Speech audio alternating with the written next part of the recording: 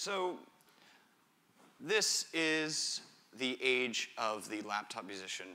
This is the period where we're living in music history, and I'm going to explain what it is and why on earth you, as some people who may or may not have an interest in making music directly, should care about it.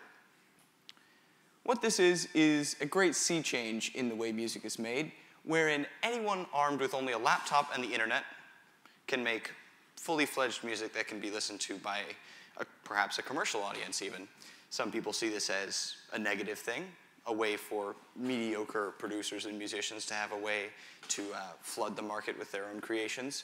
But I see it as a democratization of music that will allow people with radical ideas and perhaps not the thousands of dollars that was previously necessary to make such music, allow them a space to create and a space to innovate. And I think this is indisputably a great thing for the art form as a whole. So to explain where we're going, I think some historical background might be necessary here. So when, in the beginning of electronic music, which is the consummate music of the electronic laptop musician, I'm one of these people, by the way. In the beginning, this is the 50s and the 60s, we have a situation similar to the situation computing was once in, wherein we have rooms full of equipment that can perform one task, in this case produce one note at a time. It's extremely difficult to use and it's extremely expensive, making it exclusive to people studying in universities and very mainstream contemporary composers of the time. This all changes with the inventions of Dr. Robert Moog, who's in the middle here, pictured with his Mini Moog, which is one of the very first machines in the classic, sort of now familiar synthesizer build of a keyboard, immediately something understandable to musicians, and controls that all fit on your desk. His machines were adapted into progressive rock, and they reached a much wider audience, and eventually electronic music had an audience of its own. These machines that are compact, that are less than $1,000 a piece, that fit on your desk or in your pedal board, became very much a trend, and many companies began to make them. On the left, here we have some of Roland's most famous machines, the TB-303 bass synthesizer on the top, and the 606 drum machine on the bottom.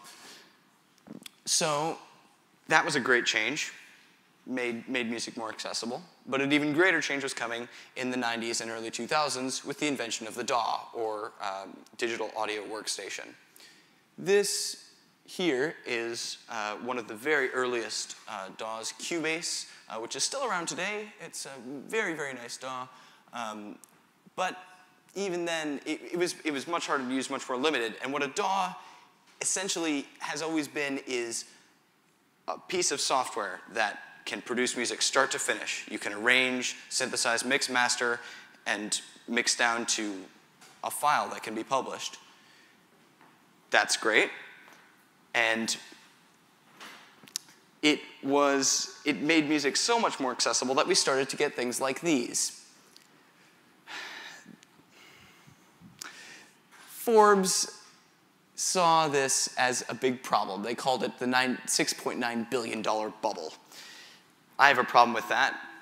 First of all, they used the vague term electronic dance music, or EDM, and second, there wasn't a bubble. This article was published in October 15th, 2015. But the reason they saw this as a bubble, and so many other people saw this as a problem, was that anyone could make music now, and why should that be the way it is? You should have money, and you should have experience, and it should be a much more exclusive community, was the way it was seen by a lot of people. But this is not where we are actually going towards a problematic situation where a lot of people who don't really know what they're doing are in professional music. In fact, with websites like AudioTool, which I use, you have free music-making tools inside your browser, which also, in the case of AudioTool, function as social media, where people can communicate, publish their tracks, and give feedback on each other's work. As we know, as we can see today, we're not in a giant disaster in the music industry. I mean, It might come from other places like streaming, but it's certainly not due to the accessibility of the making of music. This has improved our community. It's allowed people with innovative ideas who might not be able to sell them to their record labels or come up with the cash to back it up, to create whatever it is they want in a very safe space. And this has created such a diverse community and so much more diverse musical styles. It's changed the face of music and continues to change the face of music. And it is one of the greatest things, in my opinion, to happen to the music industry in the past century. Thank you.